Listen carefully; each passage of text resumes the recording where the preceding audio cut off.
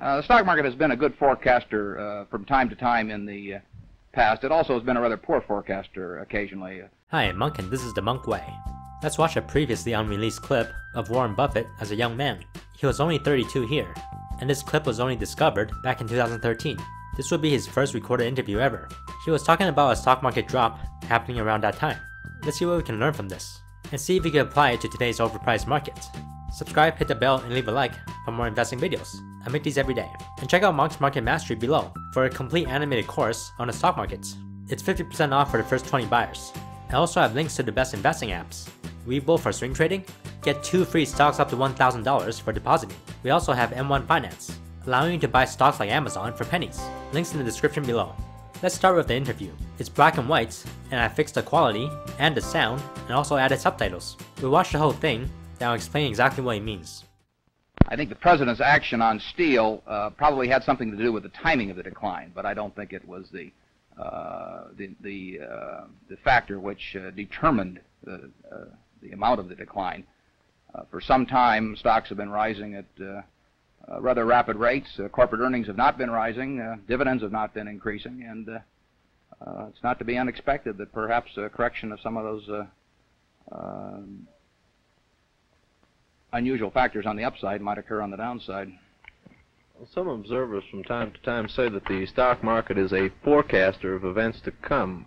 Can you predict, or would you care to take a look at what you think this might be forecasting, the decline? The stock market has been a good forecaster from time to time in the past. It also has been a rather poor forecaster occasionally. For example, the last 4 or 5 years, the stock market has been booming along and presumably forecasting better business, which has really not materialized. Corporate profits are not any better than they were 5 years ago, but stock prices are 50% higher or thereabouts. So maybe the stock market is really correcting a previous incorrect forecast this time rather than making a new correct one. Well, in a nutshell, Mr. Buffett, can you give us your opinion of just exactly what happened, what caused it? Well, there was undoubtedly some forced selling the week when the stock market hit the news. The previous week, prices had declined about 6% for the week on average, and there was some stock that was forced upon the market both by margin calls from brokers and some that was forced out by improperly secured bank loans. And this in turn set up a self-generating mechanism on the downside for a while, which we may have seen the last of and which we may not have seen the last of. Now let's go over every line he talks about, and see how we could apply it to today, starting with the beginning. I think the president's action on steel probably had something to do with the timing of the decline, but I don't think it was the factor which determined the amount of the decline. The interview was referring to a big drop in 1962. There was an over 20% drop during that time. Buffett explains what the president did might be the catalyst to the drop, but didn't dictate how much the market would drop in total. There seemed to be a rise in the steel prices, causing some issues, which might have caused a sell-off during that time. We can compare this to today's news, where Trump is definitely causing some instability because of the trade war with China. Every time there's an announcement of a trade war going well, the market will go up, and vice versa.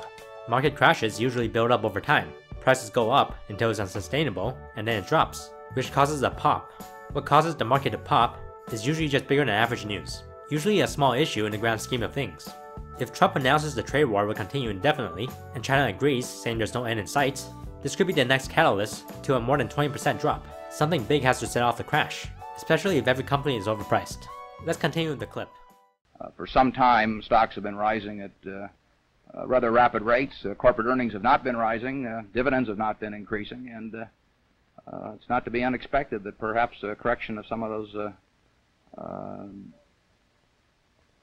unusual factors on the upside might occur on the downside. Stock prices were going up, but earnings and dividends weren't going up. This means businesses were not making more profits, while the whole market kept going up. A stock's price should be closely related to how much profits a company can make.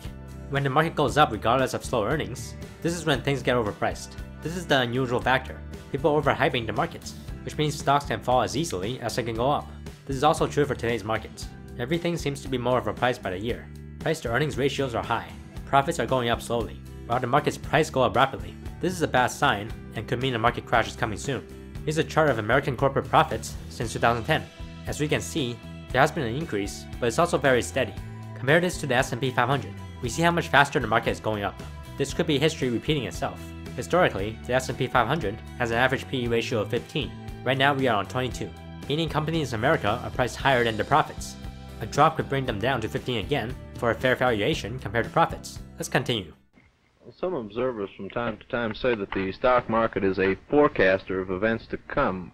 Can you predict, or would you care to take a look at what you think this might be forecasting, the decline? The stock market has been a good forecaster from time to time in the past. It also has been a rather poor forecaster occasionally.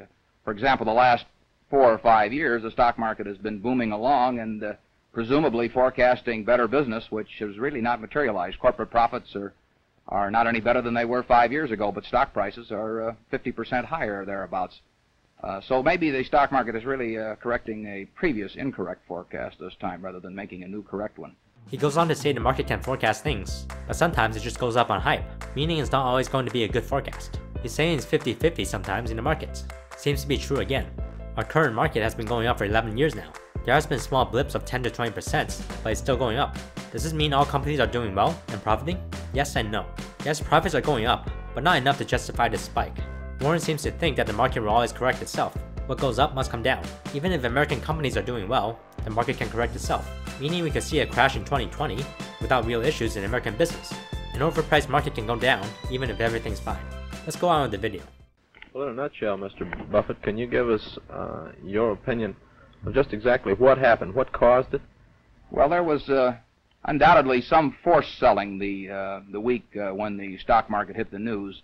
The previous week, prices had declined about 6% for the week on average, and there was some stock that was forced upon the market both by margin calls from brokers and some that was forced out by improperly secured bank loans. And this in turn set up a self-generating mechanism on the downside for a while, which we may have seen the last of and which we may not have seen the last of. This last part says, no one can predict the markets. We see it going up on hype, likely to go down, but no one knows what's going to happen. We might see this bull market going to 2023. This is not impossible. There's no way to know if the market will crash tomorrow or next year. Buffett is very logical in his thinking when it comes to the markets, but overall he thinks the stock's price will follow its earnings. He believes when you buy a stock, you're buying a business yourself. A business that continues to profit is a good business, and a company that's worth twice what it should be worth based on profits is overpriced. It's as simple as that. Warren has a very simple view on the markets, and he's definitely right about that. We can apply everything he said to today's markets. We can see stock prices are overpriced. Looking at this table of earnings, we see just before the crash it was 103, and now in 2019 is 135. This is a 31% increase in earnings in 13 years. How much has the market gone up in the same period? The market has gone up 100%, not counting dividends. Like Warren says, when the prices are up and earnings aren't, the market will correct itself. It's as simple as looking at the PE ratio. If we stop thinking about stocks for a moment and think about the business, which is what Warren Buffett tells us to do, a business with a PE ratio of exactly 10 gives us our money back in exactly 10 years. A PE ratio of 10 means the business price is 10 times the profits for the past year. So in 10 years, we'll get 10 years of profits, which is the worth of the business price. This is not a bad deal because that's 10% a year. A PE ratio of 20 will take 20 years to get our money back. Using these simple concepts, we can see our average PE ratio right now is pretty high. If it goes back down to 15, meaning we pay less money for the same profits, the market would be less risky. This is about a 25% drop, meaning a crash of 25% to 40% might be pretty fair.